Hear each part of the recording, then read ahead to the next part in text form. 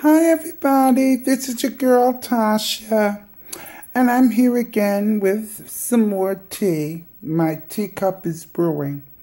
This is a very interesting story, and for some of my trans sisters, I kind of like to see what you guys think of, you girls, well you know what I mean, you girls think about it. It's a story about it's a real story.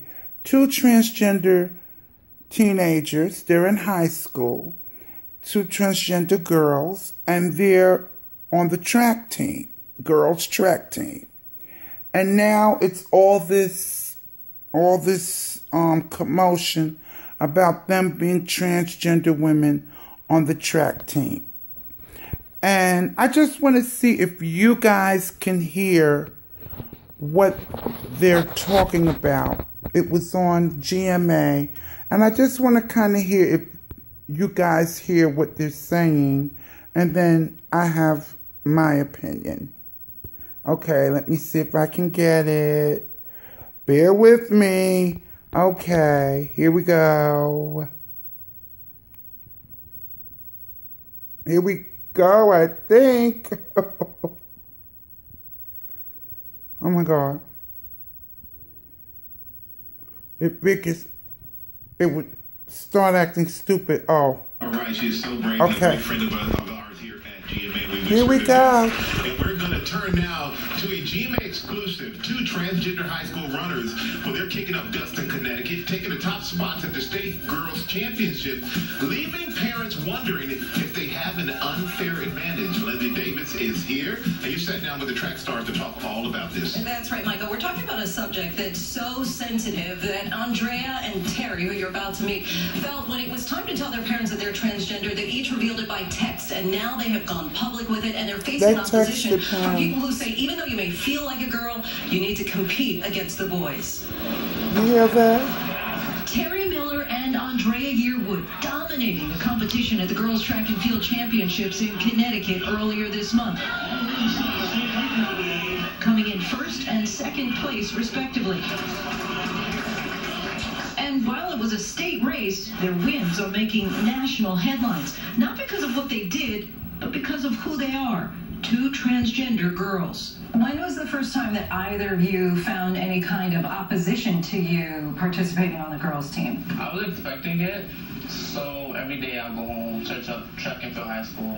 Her name is Terry Miller, speaking now. Yeah. Some of those comments were harsh. Critics complaining that Andrea and Terry both have an unfair advantage since they were born boys. At what point do you decide, actually, it's more appropriate for me to be on the girls' team and competing with other girls? I decided that the summer before 9th grade.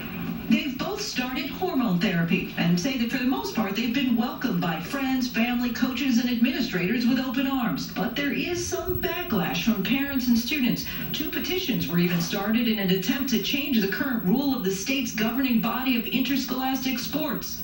The rule states that students are entitled to participate on a team based on their gender identity, how they identify. The girls athletes are at the physical disadvantage compared to the transgender female.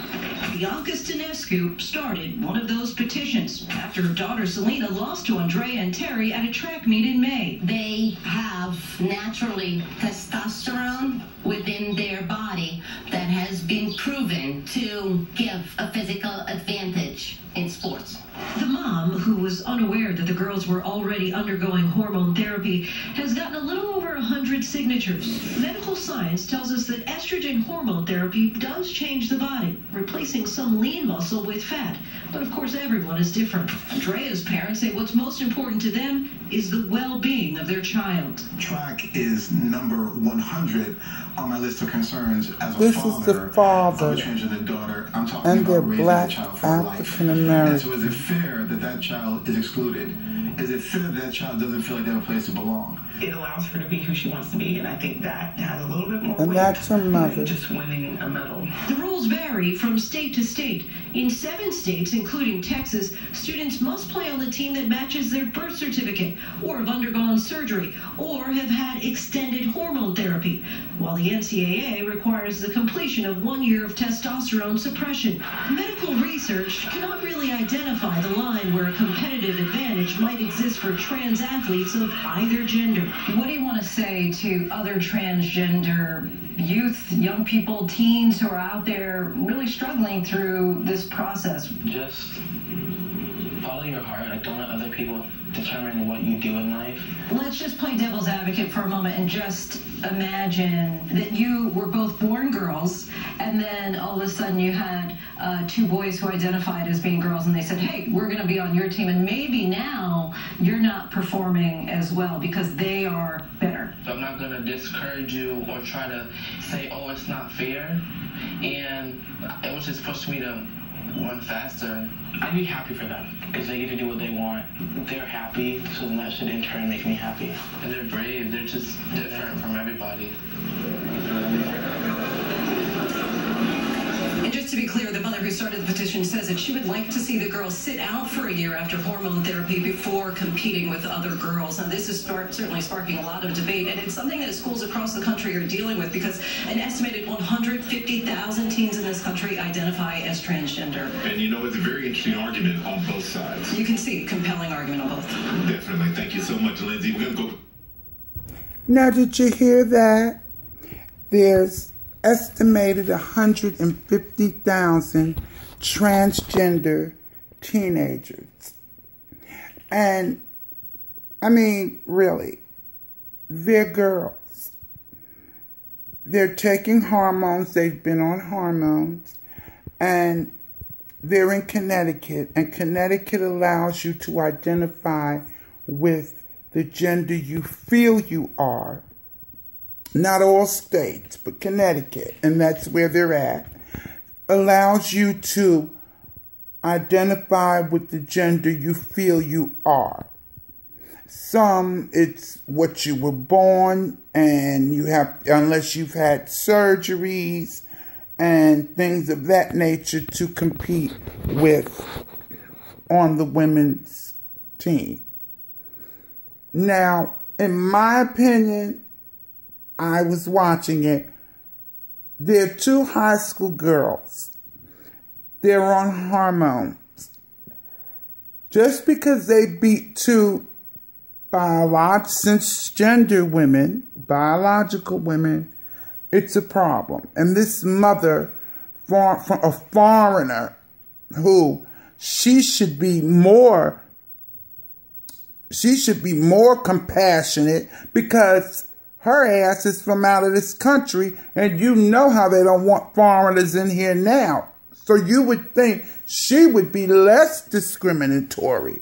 But she's being discriminated, talking about upset because the other transgender girls beat her daughter.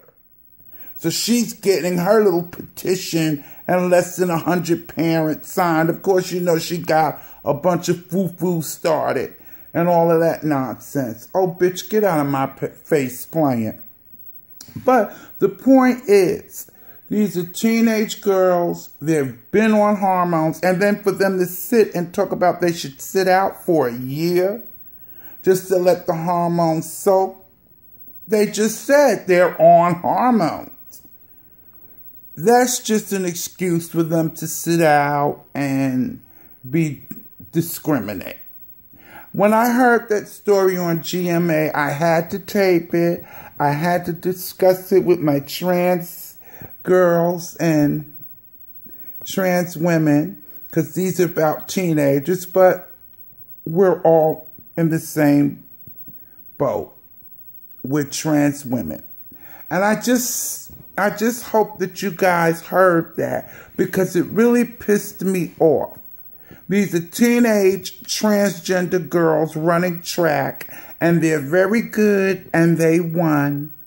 And some of the parents are upset because the transgender girls have come in first and second and have beaten their daughters. I say get the fuck over it, okay? They're women.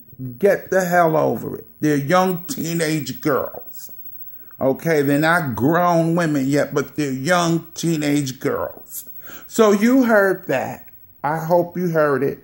And my opinion is screw it. They're teenage girls, and they should run their asses off, run all the way to Maine, okay? They're in Connecticut. Run all the way to Maine and be the best you can be. And one last thing before I go, I'm so proud that they were they were finally showing Afro-American parents supporting their children. It was so wonderful. The mother and the father, they were both Afro-American, and that's rare. Let's be realistic. That is so rare. And I was so touched to see the father, especially an Afro-American father, and the mother supporting their child, saying that all they wanted was to make their child to be happy and healthy. And by the way, the children and their teenage daughters text them that they were transgender. But I'm going to shut my mouth. You all got the gist of the story. Let's comment, like, share, and whatever. It's a conversation that, you know, it's a great conversation that we need to have. So that's it. Love you all. Until my next video. Talk to you later. Bye.